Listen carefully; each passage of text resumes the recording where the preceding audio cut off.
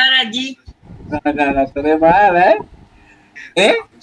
No, yo pensé y la preparé de una vez por si acaso. No, qué mala eres. No, tuve inconveniente ahí, entonces. Y bueno, los muchachos estaban encendidos en el grupo. Digo, déjame ver. Cuando llegué, digo, ok. Déjame ver si quieren reunirse porque tienen mucha inquietud y ya terminamos la semana que viene. La mayoría están calificados. Me faltan, creo que, parte del módulo, del último módulo, del módulo de presentaciones. Vamos a aclararles para que ustedes, cualquier duda que tengan ahí, entonces la aclaremos, puedan entregar. Y si tienen alguna actividad que no ha entregado, yo no he entregado la calificación. Déjame ver. ¿Dónde yo la tengo? La tengo en la otra mano. Pues la puedo generar aquí. Vamos a ver, ¿cómo están ustedes? Cuéntenme, ¿cuáles díganme los inconvenientes que tienen? Hablen. Yo como profesor me estoy poniendo al día. Ok, tiene mucha tarea atrasada. Y los links están bien, o sea, no tienen inconveniente. Sí, estoy en eso, he pasado bien eso. Ok, si presenta algún inconveniente en algún link que esté desactivado, entonces me deja saber para entonces activártelo sin ningún inconveniente, ok, para que pueda subirla.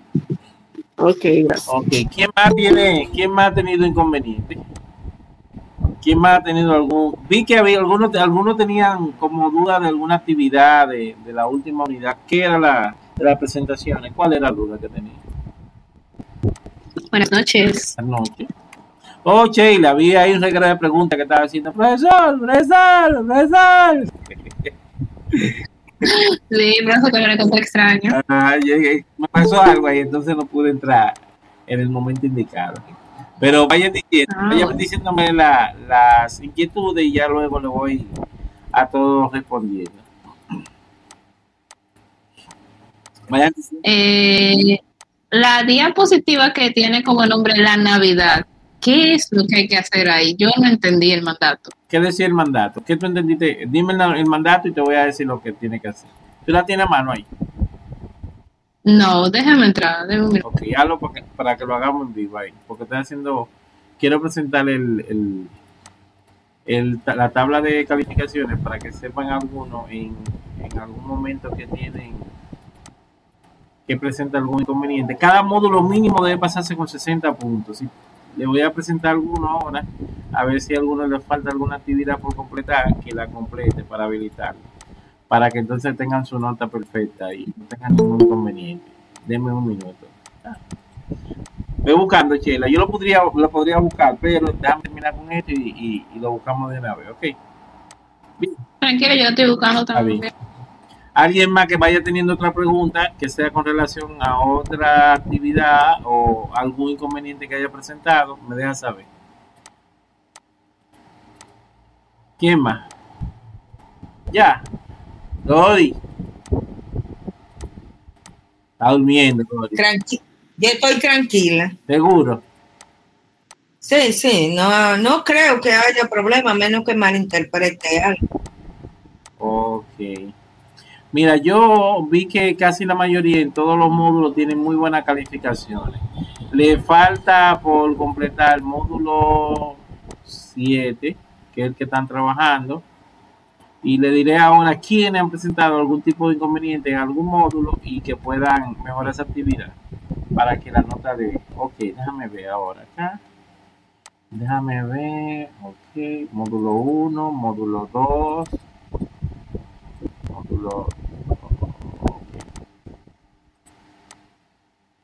módulo 3. Déjame ver un minuto nada más. Y le voy haciendo el arranque completo, allá así terminan todito bien. Ok, módulo 7, nítido. Vamos a clasificarlo entre todos los que han participado. Para el que no participó, pues no tiene que estar aquí, el que no participó, porque si no hizo nada en todo el trabajo, aquí nada más estamos los fuertes, los que estamos aquí. Ok, entonces activo la modalidad de presentación y le presento toda la pantalla. Bien.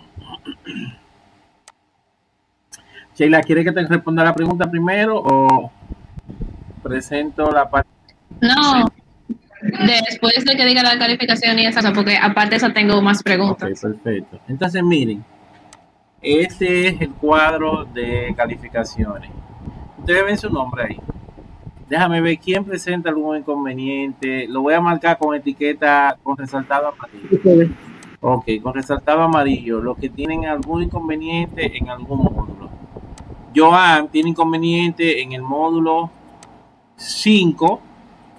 Tiene que verificar qué le falta ahí. No estoy tomando en cuenta el último módulo, nada más los primeros 6 módulos, porque asumo que ustedes están trabajando. Déjame ver. Y estoy tomando en cuenta todo el que ha trabajado y que le falta algún detalle. Por ejemplo, Rosa María Medina tiene inconveniente en 3 módulos. No tiene la nota completa del módulo 2, módulo 3 y módulo 4, en caso de que esté aquí. Lo que estoy marcando, vayan viendo, ok, déjame ver aquí. Déjame ver. Dígame, por ejemplo, María Lidia, ¿quién es? Está aquí. En el módulo 1 no tiene calificación. Eso yo tendría que ver porque ustedes saben cuál es el módulo 1, ¿verdad? El módulo 1 es el de formación humana. O sea que yo tengo que bandeármela con la profesora de formación humana y ver que esa estudiante, que se llama María Lidia, tenga la calificación que necesita. Ella misma tiene 2, 3, 4, 5 en el módulo 6 incompleto. En el módulo anterior, los módulos anteriores tiene buena nota. Francis, no sé quién es, tiene serios problemas porque desde el módulo 3 en adelante no ha hecho nada. Van visualizando, eso es hasta el módulo 4. Todos los demás, no, mira aquí por ejemplo Josefina en el módulo 4 tiene menos de 60. Mira, busquemos. No sé, Héctor Randy desde el módulo 3 no tiene participación ni calificación. Bien, entonces los demás están bien. ¿Hasta qué módulo? A Bracely desde... No, tiene... no va ahí. Ok, entonces por ejemplo en el módulo 5, nada más presenta dificultad. Bueno, Ana Mola en el módulo 5 tiene que trabajarme. En el módulo 5 también Emilia Beatriz, que tiene un 30, tiene que verificar qué me faltó ahí, qué le faltó. En el módulo 6, vamos a ver quién tiene nota bajita. Tiene nota bajita en el módulo 6, Edelmira, no sé si está aquí. Aparte de Edelmira, Sí, profesor. Edelmira, tiene que chequear el módulo 6 a ver qué te falta para yo calificar de nuevo. Alguna actividad quizás mandaste retrasado, no la mandaste o la mandaste mal. La verifica y me deja saber y yo te la mandé en otro formato. Okay, tiene que verificar. Yamile Mercedes, el módulo 6 también, tiene que ver que le faltó, que tiene un 43. Ahí también voy también con Emilia también, que tiene un 45 ahí. Ya. Ok, esa misma tabla yo se la voy a mandar por una foto en el... no, se lo voy a subir como un archivo preliminar en la misma plataforma para que lo puedan visualizar y sepan en qué módulo deben trabajar. En el módulo 7, ese no vale la pena que yo le diga, porque si le digo, entonces soy cruel porque todavía no se lo he calificado completo. ¿Entendido? Pero vamos a ser buenos y vamos a ver de los que están aquí. Vayan diciéndome un nombre, o en orden, por ejemplo, de los que están en la reunión. Déjame ver. En orden quiere decir... Ok, pues primero comencé por Dori. Yo voy a ir diciendo el orden para ir haciéndolo en la medida que yo lo tengo aquí. Dori, ¿dónde está Dori? Dori, ¿tú tienes otro nombre? Teodora. Ok, Teodora, ok, Dori hasta Buenas noches, hasta el módulo buenas. Hasta el módulo 6, tú estás bien, Dori. Déjame ponerte en verde. Bien. Lo que quiere decir que nos falta por completar el módulo 7. Bien. Déjame ver qué más. Voy con Sheila. En el orden que lo tengo en la pantalla que lo estoy haciendo. Sheila, ¿tu apellido cuál es? Sheila. Okay. Rodríguez. Sheila. Ok, Sheila. Igual que Dori, hasta el módulo 6 está bien. El que te falta nada más el módulo 7 que no lo calificaron. Ok, vamos también ahora con Edelmira. Vamos a ver Edelmira, yo te marqué por aquí. Edelmira. Déjame ver dónde fue que la vi. Déjame ver. Edelmira, ¿cuál es tu apellido? Número 7. Díaz. Ok, ya te vi, ok. Edelmira, tú estás bien hasta el 1, 2, 3, 4, 5, hasta el módulo 5. Me tiene que trabajar el módulo 6 y el 7.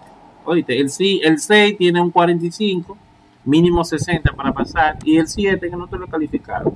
¿Entendiste? Ok, Sí. enfócate en esa parte para que sepa que tiene que desarrollar. Déjame ver con quién se. Profesor, y Edibel Cordero. Dame un minuto, Edibel, que estoy trabajando en el orden que lo tengo aquí. Joanny.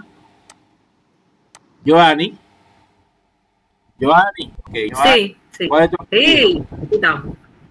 Medina. Joanny, tiene bien 1, 2, 3, 4. Ok, Joanny, tú estás bien hasta el módulo 6. Tiene que trabajar el módulo 7. Okay. O trabajarlo no, porque no lo he calificado. Ver lo que te falta ahí y completarlo. Entonces, voy con Kevin Brujar. Kevin. Ok, Kevin, tenemos 1, 2, 3, 4, 5. Ok, Kevin, igual, nada más te falta el módulo 7 por trabajar.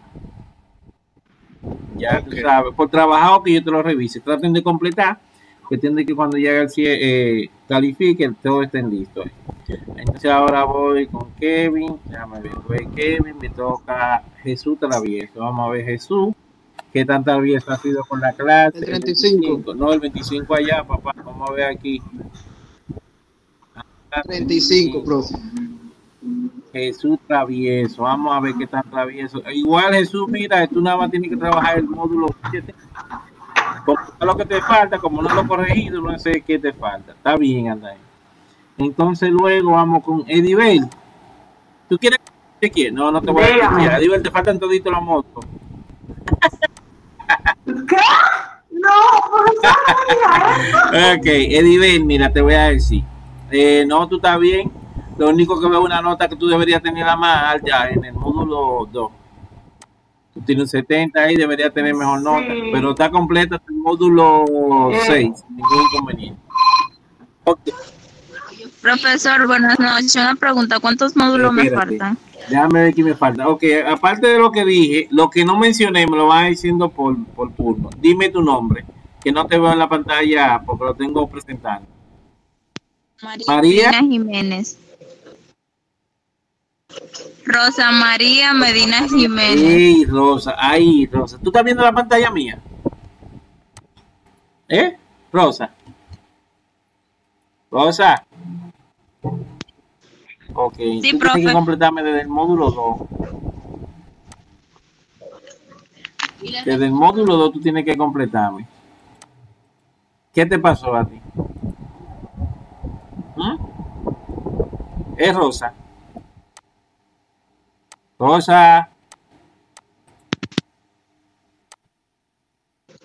las clases estaban un poco complicadas y no la entendí un poco. Toda la clase por aquí y están las grabaciones también. O sea, todo lo hice guiado para que no tuvieran ningún tipo de duda. ¿Tuviste las grabaciones? Chequeaste las grabaciones. Todavía te queda el fin de semana completo. ¿Ok? Sí, yo la vi. Ok, entonces trata de chequear eso y ponerte al día. Mira a ver si te da tiempo. Te voy a activar los links desde el módulo 2. Uy, qué trabajo tú me pusiste. Ay, Dios mío. Ok, aparte de Rosa Medina, ¿quién más de lo que no mencioné? Hay 5 más. Vamos a ver quién es más. Liriano García. Alba. 14, A ver, profesor, el número 14. 14, que dice Alba. Ok, Alba, nada más te falta el 7, el que yo no he corregido. ¿Está bien? Ok, bien. Ok. Rosalía Luciano, Sí. Profesor, en el 15. ¿Quién me dijo eso? usted me puso un comentario en uno de los módulos, que fue en el 4, entonces ya no tengo que volver a enviarla o la envío Bueno, la tarea. número 4, déjame ver. 1, 2, 3, 4. Tiene 83. Si tú quieres mejorar la nota, tú lo mandas, pero tiene 83 ahí. Tiene una nota prudente. Okay. ¿Quién fue que me dijo? La última persona. Rosalía. ¿Rosalía qué? Luciano en el 15. Rosalía. Rosalía, nada más te falta el módulo 7 que yo no he calificado. No hay problema. Ok. A tus órdenes. ¿Quién más falta? ¿Quién no he mencionado? Emilia. ¿Emilia qué? Emilia Beatriz. Emilia Beatriz. Tú tienes hasta el módulo 4 bien. Te falta el módulo 5 que tiene que completar el 6 y el 7. El 7 me imagino que lo está trabajando. Te voy a activar desde el módulo 5 ahorita para que vea lo que tiene mal, lo mejor y lo reenvíe. Igual 5, 6 y 7. ¿Entendiste? Ok, sí, gracias. ¿Quién más me falta? Hello. Ya. Rumojita. Okay, espérate, Diven, dame un minuto. Ru. ¿Dónde está? Ru Alcántara o Ruque? Aquí. No, Ru está bien hasta el módulo 7 que no ha calificado. ¿Está bien? No hay problema contigo también. Dime, Divel, ¿qué tú me vas a decir? Divel. Ok, ¿quién más tiene? Dime. Profesor, y respecto a esa nota que yo tengo ahí de ese 70. Ok, mandate la actividad que tiene ahí, que necesita ahí. Ok, entonces tú haces así, entra a ver la actividad, ve que te faltó. ¿En qué módulo fue ese? ¿En qué módulo fue ese? Espérate, yo sé, te voy a decir ahora, te voy a decir. Nivel, la número 6, eso fue en el módulo 2. Oye, Dios mío, en el módulo 2. Está bien, yo voy a verificar, yo voy a activar las actividades que te faltan, que están ahí hasta fecha del día 6. Y tú chequeas en cuál tú tuviste inconveniente, la mejor y la reenvía. Ya, ¿entendiste? ¿Quién más faltó? Ya. Ok, entonces dejé la presentación de la calificación. Ya saben su estado, casi la mayoría, por lo menos los que están aquí, han calificado casi, le falta muy poca cosa. Ahora vamos a la pregunta y la inquietud. Gracias. Sí. La pregunta y la inquietud. Vamos a ver. Sheila, dime. Ya me sabe, vamos a ver. Ajá, profesora. La primer mandato que dice la actividad de la Navidad es que debe tener 2 días positivas con el tema de la Navidad. Colocar imagen en cada diapositiva, que eso, ok, pero abajo hay un cuadro que dice de diapositiva número 1, que aparece el efecto aparecer, desaparecer, dividir, desplazar hacia arriba y hacia abajo, y barrido. Mi pregunta es, ¿esas son transiciones que hay que agregar en la diapositiva que cuando desarrollemos el tema de la Navidad? Que haga esto, ya. Que haga malabares como si fuera un acróbata. Sí, pero entonces yo tengo una pregunta con la otra actividad, la de número 5, que es un diagrama, una tabla, un organigrama también. Yo todavía estoy tipo, ¿qué? Es un gráfico que hay que hacer con el número de ventas y las zonas de todo eso. Tú tienes una que hay que hacer un diagrama y un esquema de un diagrama de proceso, y en una que hay que hacer un organigrama y hay que hacer un gráfico. ¿Qué tú no entiendes esa parte? Lo que no, en eso lo que yo me pregunto es si los mismos datos que tienen el ejemplo que usted puso ahí son los que hay que colocarle en el último, Sería lo en la última recomendable. actividad, en la número 6. Si no lo- Porque si es así, ya eso ya estaría terminado. Lo que pasa es que en la otra que yo le dije, es lo que no entendí, porque en el esquema de la actividad número 5, que dice gerencia, finanzas y todo eso, yo también tenía la duda de si había que poner esas mismas cosas, gerencia, finanzas y así, tal cual. Recuerda Y que en el los organigrama datos que de la tiene que hacer tabla, es un organigrama personalizado, o sea, puede ser hasta de un curso o qué sé yo, pero un organigrama que se vea personalizado. No el que yo puse. pero es que en este aquí dice que presentación general, porque es de la actividad Déjame número ver, 5. vamos a la actividad. Presentación gerencial, dice gerencial. O sea que es de empresa y cosas así, aparte que tiene la tabla Por eso, la de número ventas 5. y zonas. Sí, Déjame la ver actividad la número número 5 del ¿Qué módulo te 7. dice? ¿Qué te dice?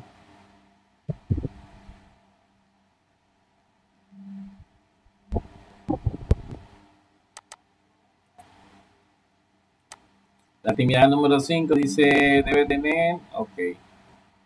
Desarrolle una presentación en PowerPoint con los siguientes criterios. Una, debe tener 2 diapositivas. El tema de la presentación gerencial, coloque lo siguiente en cada presentación. La diapositiva número 1, una tabla y un diagrama de barra. Una tabla y un diagrama de barra. En una sola diapositiva va la tabla y el diagrama de barra. Y la 2, un organigrama solo. El organigrama le da un ejemplo, por eso un ejemplo, Sheila, que te da, y no es que tú lo haces a sí mismo, ¿no?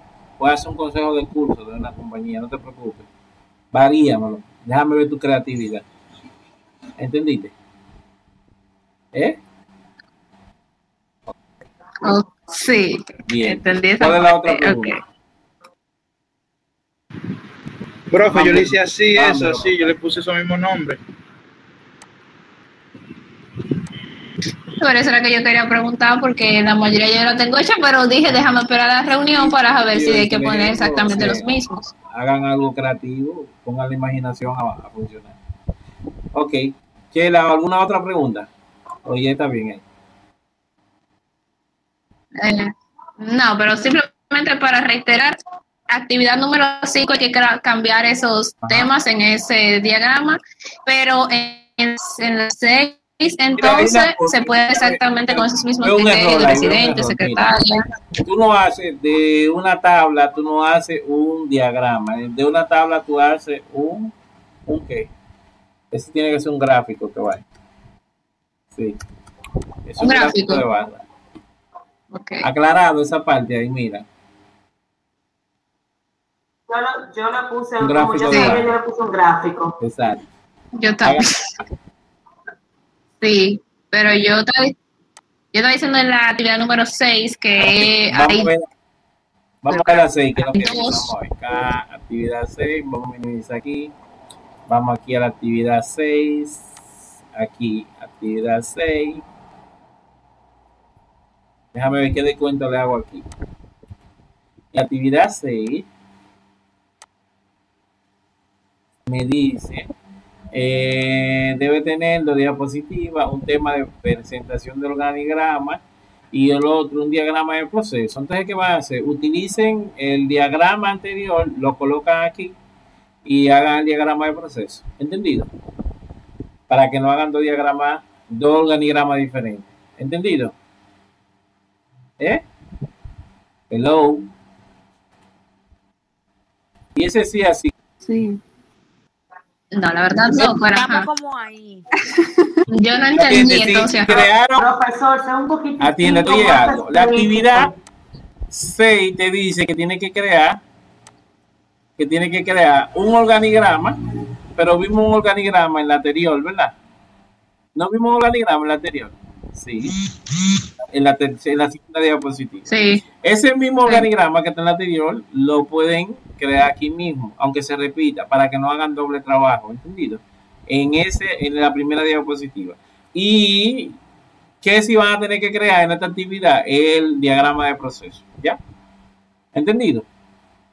Del otro, del otro le voy a permitir Ok, sí. que copien Ok. el mismo organigrama y lo transfieran a una diapositiva a esta presentación. Y que lo único que tengan que crear es el diagrama de proceso, porque una repetición de herramientas, o sea, crear un diagrama y crear un diagrama, crear un organigrama, y uno allá y uno aquí, diferente, no me va ni me viene, o sea, como me creen uno es suficiente. Uno es suficiente y lo repitan a la otra, o sea, para que no tengan que coger lucha. ¿Entendido? El diagrama de proceso puede ser de A cualquier un tema que uno proceso quiera o a un que proceso como tú vas a trabajar, un proceso cualquiera, a un proceso de llegar a tu casa, cojo el carro, cojo de luz, pago cualquiera. el pasaje, me arriesgo que a que me peguen el COVID, llego a cansar mi casa y después el profesor me pone tarea. Hey, escucha. Profe, eso de proceso yo lo puedo hacer Sí, tú de puedes otro estilo, utilizar ¿verdad? la figura que tú consideres del lugar, no hay problema. Igualmente en el organigrama, yo estaba poniendo en el No, organigrama los mismos nombres que varía usted los dos y puso, cambia. o es otro. Déjame ver. Sí, déjame ver tu Ah, ser, otro déjame ver nombre. tu creatividad, tu Ok. imaginación. No, por eso le pregunto, para saber si no hay problema. Yo no Está tengo bien, problema con crea, eso, yo cambia soy muy los creativa. contenidos, no importa. Ok. ¿Quién tiene más Ok. preguntas? Dime, Alba. Profesor, la actividad número 3, La por 3. favor, ¿La explíquemela 3 de de nuevo, dónde? que lo que pasa De es la que no 7. escucho muy bien. Del módulo 7, sí, que dice 2 Espérate, la diapositivas. número 3, aquí, actividad número 3, módulo 7, dice. Ajá, la estoy cargando y dice aquí, debe tener 2 diapositivas. El tema de la Navidad, coloca imágenes en cada diapositiva referente a la Navidad, ¿verdad? Coloque la imagen de cada diapositiva de la siguiente forma, que dice, número 1, que aparezca, número 2, que se desvanezca, número 3, que se divida, número 4, que se desplace hacia arriba, número 15, que barrido, sí, no, ya. O sea, que son 7 no, diapositivas. Son no, 5. no, tú vas a hacer una diapositiva. Dice 2 diapositivas. Y a esas 2 diapositivas tú le vas a aplicar todos los efectos que están ahí. Los Y se efectos puede serían para agregar más de las un imágenes. efecto. No. Los Mira. efectos serían para las imágenes. Por ejemplo, que ustedes agarran, miren, y a la primera diapositiva, aunque dice coloque a la imagen, coloque a la imagen de cada diapositiva de la forma siguiente. O sea, divida, vamos a poner, atiendan, por ejemplo, que aparezca quiere que haga así, ¡fua! Que aparezca como así, de repente, ¿verdad? Que luego, por ejemplo, que se desvanezca, luego que espere unos segundos, haga así, y se desaparezca completamente, se desaparezca. La otra pueden decir que se divida así, o así, ¿verdad? A la otra también le puede decir que se desplace hacia arriba, o sea, o viceversa, que se desplace hacia arriba, o se divida y luego se desplace hacia arriba. Y la última, o una de las últimas, o una de cualquiera de las dos, le aplican un barrido, o el barrido que aparezca. Ya. Lo que va a aplicar es las transiciones a las 2 diapositivas, divídanlas. ¿Entendido? ¿Entendido? Sí, profesor. Y ahora yo me estaba fijando que también en la actividad número 4, que es de hacer una diapositiva con el tema de la música, me estoy dando cuenta que son 2 diapositivas y yo pensaba que el tema que era completo, o sea, del tema de la música. Entonces yo estoy tipo, yo voy a tener que borrar lo que ya yo había hecho con esa diapositiva. Porque aquí me Mira, dice que dice no 2 son 2. diapositivas. Uno que es para la música y otra una imagen. Siempre la mayoría, siempre la actividad va a ser imagen y contenido. El contenido no puede ser muy largo, tiene que ser texto corto. ¿Ah? Y ahí te dice que coloque efecto de transición a cada diapositiva y que tú escojas el efecto de la transición. O sea, esa es a como tú quieras hacerlo, pero con 2 diapositivas. Ese es el problema, que yo no me había fijado que eran 2 diapositivas que tenía que tener. Yo voy como por 5 No. con imágenes y de No todo. coja lucha, borra las otras. Ya, es que ustedes dominen Bueno, pues está bien. las características y cualidades para hacer una diapositiva, para hacer una presentación. Ok, ¿quién más? Y entonces, maestro, a esa diapositiva, a esas 2 diapositivas, ¿se le Claro puede que sí. hacer todos esos efectos? Lo que- Okay. Eso es nuevo. Yo pensaba que nada más era una sola que se le podía colocar. Exacto. Eso es lo que yo No, lo que entiendo, que pasa se llama es- una Exactamente. sola. Ahí Profe, lo voy a dale una mandar a demostración. verificar y a que prueben. Ahí lo voy a mandar a puya. Lo que pasa es que Pero, haga un ejemplo, atiéndeme profesor, algo, porque ¿cómo? atiéndeme algo. Porque eso es lo que yo entendía. A una diapositiva tú puedes mandarla a que baje así y luego de un par de segundos que se desvanezca. Hay una combinación que entre el tiempo que va a durar un efecto de la transición y el tiempo en que pasa la otra transición. Así que no me hagan confesar, fájense que no les gusta ser curioso. Ay, no digas. Profesor, profe. Pero espérate, ahora, Profe, que yo una a me la puse a vez. bregar. Dime, Dori.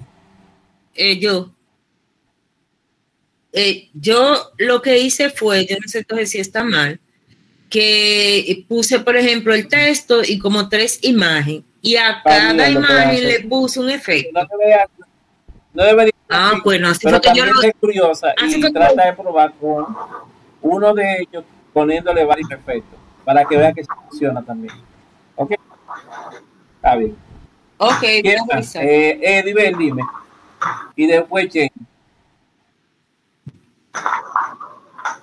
No, es que yo iba a decir eso, lo mismo que Teodora dijo. Yo hice uno con texto y le puse varias transiciones, varios efectos.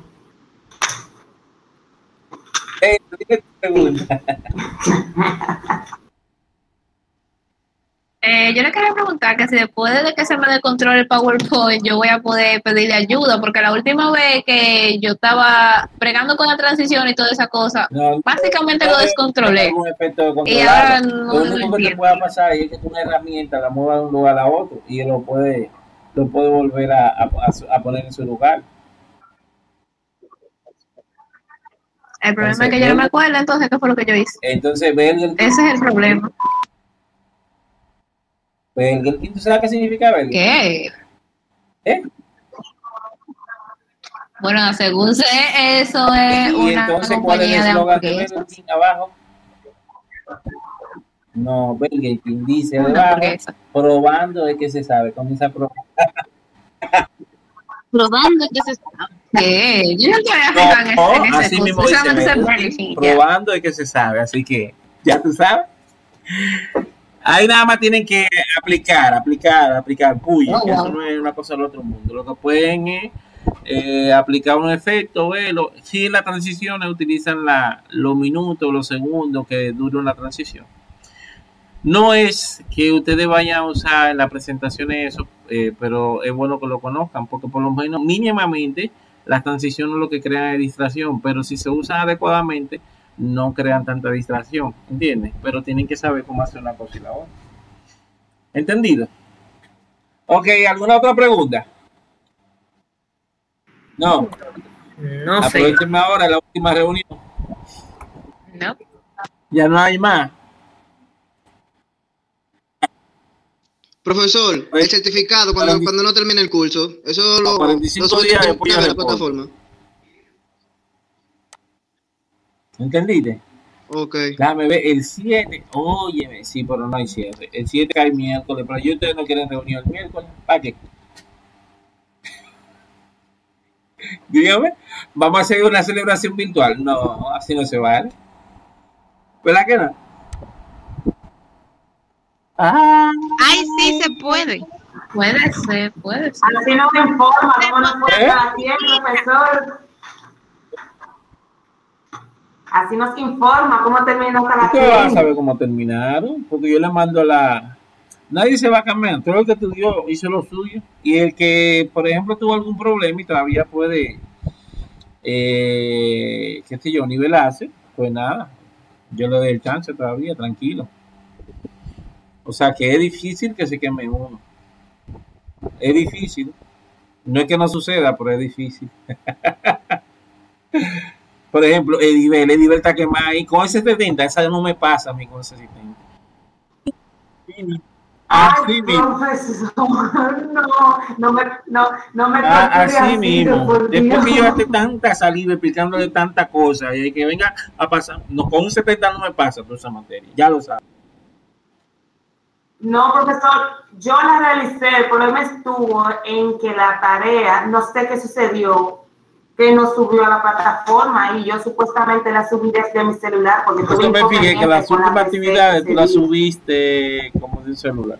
Verifícate eso, que quizás es que tuvo el problema. No, sí, y ya entonces no puedo hacer nada porque no, pero el tú celular puedes se hacer la me actividad dañó. a través de la computadora. Yo las tengo todas guardadas, todas, desde el nivel 1 hasta Súbela de nuevo, yo te voy a habilitar y tú la subes de nuevo. Y te voy a poner un examen. Yes, por sir. lo último. Ay, Dios mío, profesor, no sea tan bellaco conmigo. No, que va, la actividad yo te activo el link para que lo suba, no hay problema. ¿Alguna otra pregunta? Dígame. ¿Quién tiene más preguntas? ¿Quién tiene más preguntas? Estoy en oferta hoy.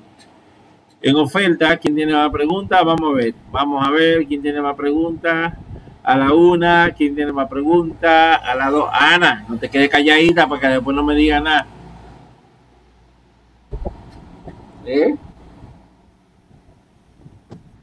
Dime, Ana, no me diga nada, Ana Rosa, y que te una duda. No, profesor, mire, yo he tenido muchos inconvenientes.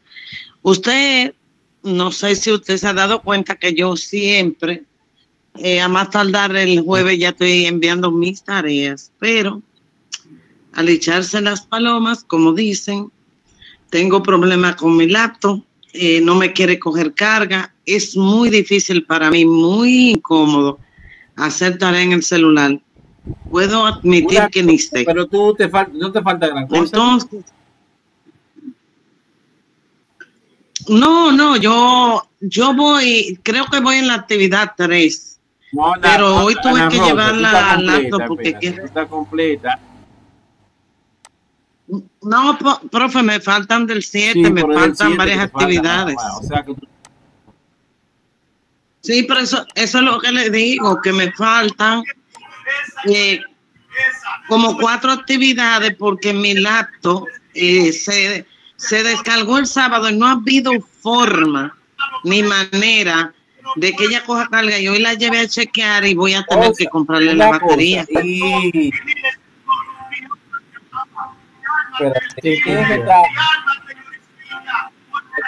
ese Dori.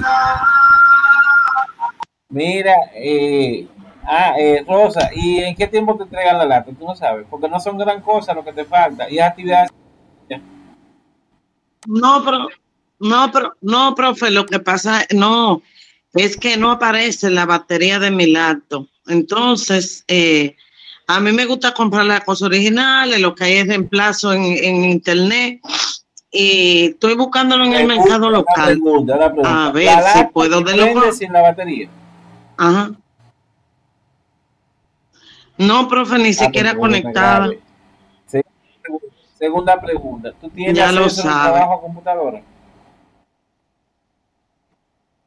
Sí, profe, tengo acceso, pero no tengo tiempo. No es más de media hora. Sácalo. No, yo voy a tratar de ver si consigo una apretada con mi hija. Yo le cumplo, yo termino, ya estamos en la... Faltan un par de actividades ya.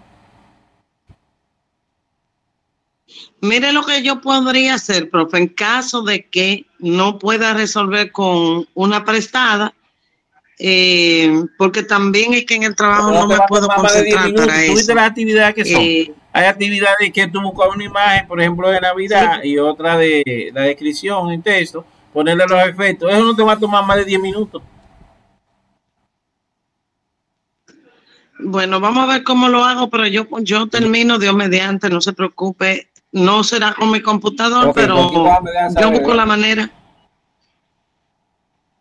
A eso le quería concluir que si en caso no pudiera terminar de aquí al domingo, porque no consiguiera las herramientas, pues me Ah, no, comunicaría el con domingo en la usted noche para te que me mando dé un par 60 de días. mensajes. Ana, ¿qué es lo que tú te crees? Y tú no vas a terminar, pero ven acá.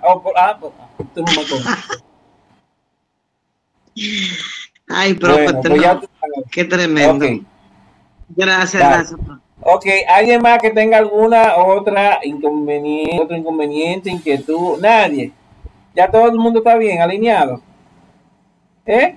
Sí, se fueron a dormir. Dime, Yo, dime, niño. yo, maestro. Todo, Los videos están todo. disponibles. Porque yo voy a tener que yo verlo de Excel No, nuevamente, no te porque preocupes, ahí es que comienza a yo estoy verlo como tranquila. quedando. Y se explica, mira, pero al detalle. El detalle. Bueno, pues ya tú sabes, Bueno, ponte pues al está día, bien, ve los maestro. videos y a partir de la actividad 2 hasta el finalizar le voy a activar todas las actividades para que puedan los que están, en el caso tuyo que tiene varias cosas, entonces que te ponga al día ya, nítido. Tienes hasta el día 7. Bien, ¿alguien más? ¿Alguien más? A la 1, alguien más a la 2, ya Doris se fue a acotar, alguien más a la 3, alguien más a la 4, nos vemos. Sheila, adiós. Sí, ya tienes. Adiós. Adiós, profe. Bye, bye. Bye, Buenas bye. noches. Adiós, Cuídense, profe. pórtense bien, Buenas descansen y noches. pónganse al día lo que faltan ya. Me da la pesadilla Ok. conmigo. Bye.